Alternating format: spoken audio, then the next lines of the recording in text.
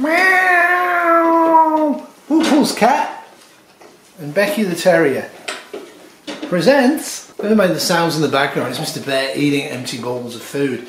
I just want to talk about two research reports that are a little dated now from early February.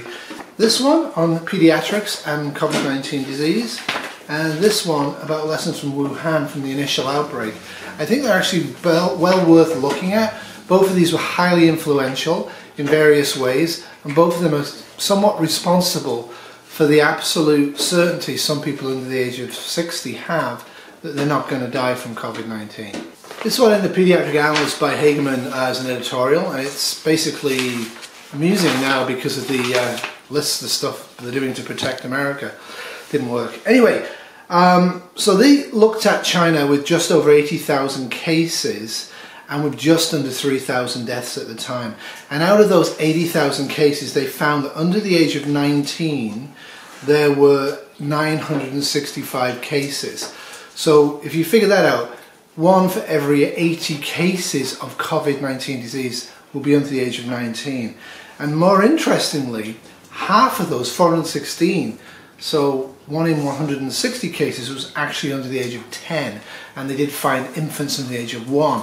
They did point out that the infants seem to be doing fine and have very mild disease. They also point out if your child has immunocompromised disease like leukemia, the chances of catching COVID-19 rise and the chance of dying from it rise. I think we all kind of know that, I hope. So I just want to go through this one, and I will have screenshots up as well. This one was quite interesting and it's been very instrumental.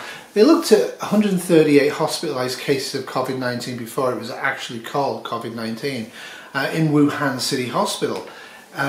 Looking from the December outbreak there, which though now we know there were cases in November of 2019 in Wuhan City.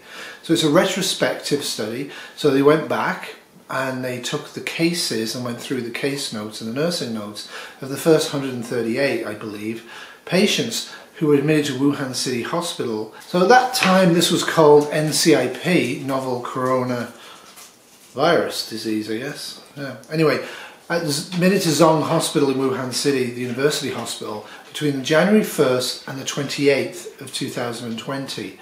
And they did some follow-up data on the 3rd of February. So again, this is really early into the outbreak in Wuhan City, and I think it's very important. It's screwed a little bit around because of that, but out of the 138 patients, the average age was 56, not 60, 70 or 80. Half the patients were 56 years of age or under, and half were over. There is an interesting thing as well that people say that it's men that get this disease, and men do get this disease more than women. 54% of men compared to, I believe, 45% of women. So a woman has much less chance of getting the disease statistically, but realistically it's almost 50-50, but it's obviously there's a gender effect. And people are thinking, is it because of smoking, is it because of this, that and the other? Nobody's quite sure. And he talks about a whole bunch of different things that go wrong with people and what they looked at. But it's interesting, out of those 138, how many of them died, how many of them went to the ICU, how many of them required hospitalization. 26.1% required ICU care, which I think is really interesting. They also gave pretty much all of these patients antibiotics. It seems that when you are very sick with viral pneumonia, COVID-19 disease, bacterial pneumonia comes in on top of that because of the weakening of the body's defences and also probably dehydration and bad positioning. So that was interesting. What they gave was, and you won't be able to get some of this for your pets, but some of it you will be able to get, and I kind of don't have a problem with this for bacterial pneumonias. They preferentially gave moxifloxacin. You may have a really hard time getting that. They gave ceftriaxone quite a lot, and they gave azithromycin quite a lot. And that's pretty good. They also tended to give steroid therapy, and that would be IV, generally speaking. There's pluses and minuses by putting people on steroid therapy. So if you've got spare steroids from your bodybuilding days, I'm not actually going to recommend you take them. They can reduce the immune system and make you more prone to catch it. And if you catch it and you start taking steroids, I don't think it's worth doing. They tried this in SARS 2003. It didn't help and it made things worse. So I wouldn't go with steroids, but they were somewhat desperate.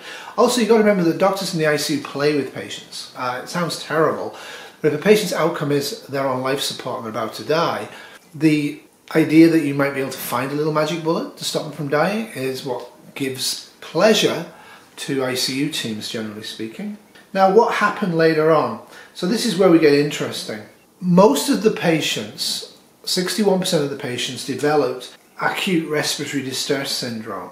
And I think that's a really interesting way of putting it, because we used to call it adult respiratory distress syndrome, but with children getting it, acute respiratory distress syndrome. So 61%, and that for you in your home is going to be terminal. So understand that right now. If you are sick in the sick group, you may or may not be able to be supported in your home. Probably you will die. If you're transported to the hospital and you're in the sickest group, you may or may not die depending on availability of ventilators and trained staff. These people, generally speaking, also developed cardiac arrhythmias, odd beats of the heart. So that's something, if you're using the pulse oximeter that Bradford Full Spectrum Survival promotes, you might want to actually feel your pulse, and if it's not regular, you need to get some medical help. If it's regular and becomes irregular and you've got the other symptoms, you've probably got COVID-19. Not necessarily. A lot of these arrhythmias are actually due to dehydration, and we see this in the population normally in emergency departments before a flu spike, a seasonal flu spike, is for 2 or 3 days before we'll see a really noticeable increase in tachyarrhythmias, atrial fibrillation, and then we start to see a flu after that, which I think is an interesting one. So let's look at worst case, the ICU population.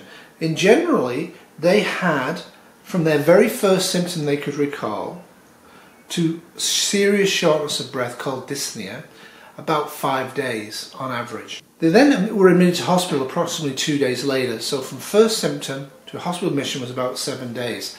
If you're really short of breath, go to hospital, don't wait 2 days, is my advice. And then they got clinical signs and symptoms of ARDS, acute respiratory distress syndrome, at day 8. So very soon after hospital admission they got this, but actually they got this about 3 days after they got the symptomatic, I can't breathe very well, okay? So now we get into the old people. So the ICU group of the 138 had an average age of 66. The age group that did not go to the ICU of the 138 had an age group of 51.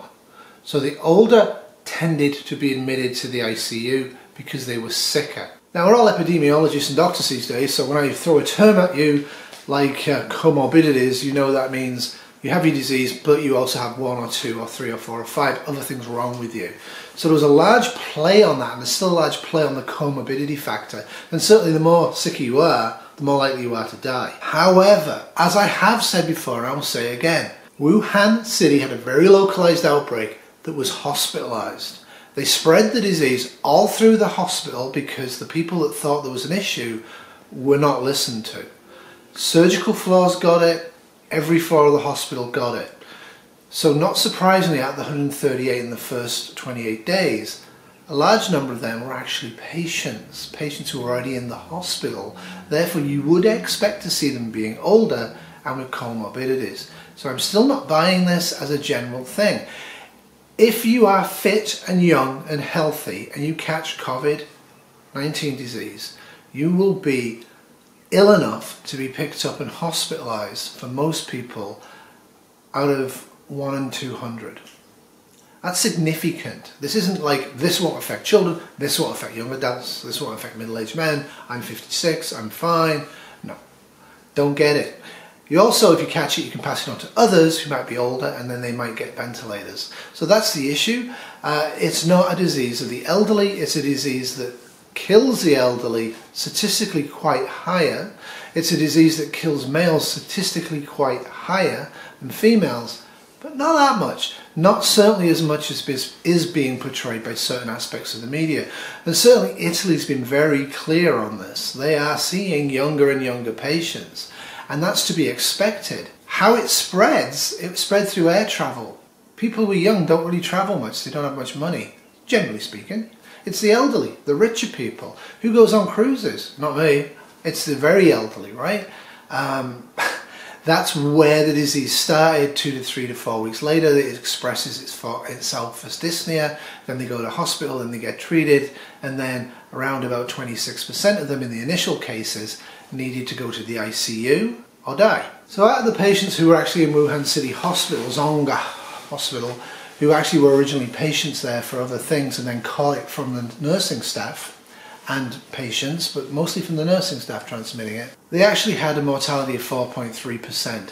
Bearing in mind, this is looking from the 1st of January to the 3rd of February. I'm pretty sure some of them died after that. So this was the data we were given, and I was happy. This was obviously published after my warning on the 26th of January. This was not something that was going to go away and was serious. This, until for me, to the 26th of January, looked like SARS 2003. It's going to spread very widely, it was going to kill a tiny percentage compared to SARS, and it was going to be mainly gathered up easily in the community and put into hospitals. That's what I saw until the 26th. By the 26th of January, just because of the case explosion and where the cases were, it was obvious to a dead man that it was airborne or being transmitted very easily. Now they're still claiming it's not really airborne, but the case transmission is round about 2.5 times to 3 times more infectious than seasonal flu. So think about the last time you actually had real flu, real flu, you lie on your back, you think you're going to die. A cold, you wander around moaning, right? You're not the energy to wander around with flu. Think about how fast that travels through your house, through your work, through your office, through your school. This is infectious 3 times more than that. So because it's a retrospective study, they didn't have to be alive and they didn't have to examine them. They could just pull the cases and read the case notes, and this was cool. So table 1, which I'm going to put up, this actually shows the median ages of the different groups, and it also shows you the gender breakdown, and you can see that the percentage actually from the initial exposure in the hopeful market. And you can see who got it, and you can see what comorbidities they had, and you can also see the signs and symptoms. So the signs and symptoms really for me break up into 3 groups. The first group is fever, fatigue and dry cough. Fever, fatigue and dry cough are going to be the most common symptoms you're going to get, but you may not have any of them. The next 3 are going to be anorexia, myalgia and dyspnea. So that is, for those people who don't like lingo, you're not hungry, all of your muscles ache, and you short of breath, at rest. The next 4 big ones are expectoration, pharyngia, diarrhea and nausea. So that's, for those other people who don't speak science, coughing up phlegm. Now in this case that would indicate bacterial pneumonia. You're probably not going to cough up any phlegm if you just have viral pneumonia, and COVID-19 disease is from SARS-CoV-2, and that is a viral pneumonia. But a lot of these people got bacterial pneumonia really easily. Pharyngia, which I've never used that term ever in my life, and I don't know why anybody would, means you have a sore throat. The other one is diarrhea. Now diarrhea is interesting because diarrhea hit about 10% of the population group, and in the ICU it was actually there in 16% of them. So about 7% non-ICU. So you're going to see diarrhea in a significant number of people with COVID-19 disease. So you need to have lots of wet wipes, you need to have strong pads for the bed, maybe with plastic on the bed sheets, and you need to have a plan to wash people in bed if they've had diarrhea. Because approximately 1 in 20 people with COVID-19 are going to have diarrhea.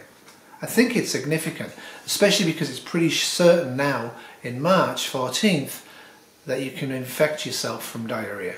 Nausea is an interesting one. So nausea is basically the same for both groups, slightly higher in the ICU group. So that's about 1 in 10. So what you need to do is you need to have your antiemetics, you need to have your anti-nausea medications. Now, I know a lot of people have those, but if you give too much, put them to sleep, they won't cough, they'll get pneumonia, they'll die. So it's going to be a balance. But I've shown it before and I'll say it again, get suppositories for anti-nausea and anti-vomiting medications because you can't rely on swallowing them. And it's very easy to put a suppository up there and it'll have the same effect. Once you're not able to swallow because your throat's sore and you're nauseated and you're anorexic, that's the death spiral, in my opinion, to what will happen to people in their own homes if they cannot get an ambulance to take them to hospital because the hospital's shut, or there's no ambulances, or there's nobody there with them. That's the death spiral. That's why I keep saying take Tylenol and aspirin. They recommend Tylenol and ibuprofen, whatever, but take 2 if you're safely able to. 1 to 2 tablets of each every 4 hours, but take them over a 2-hour period. First hour you take Tylenol, next hour take nothing, next hour take aspirin or Advil, next hour take nothing, next hour repeat the Tylenol dose, so the Tylenol dose is 4 hours apart. Get that temperature down, keep hydration, keep drinking Gatorade or Lucozade or any sports drink you can get. Yes, you can go to a chemist or a pharmacist and buy very expensive oral rehydrating tablet powders. I don't see why you need to. You can also very simply make sugar and salt solution and drink that. Be careful with this though, you don't want to really overdo it. And the thing with Gatorade and stuff like that, if you actually drink too much of it, you just don't want to drink any more. But you can assess for hydration by testing out various parts of the human body, and we'll get into that as this disease continues. This was a Bad Terrier 2020 production.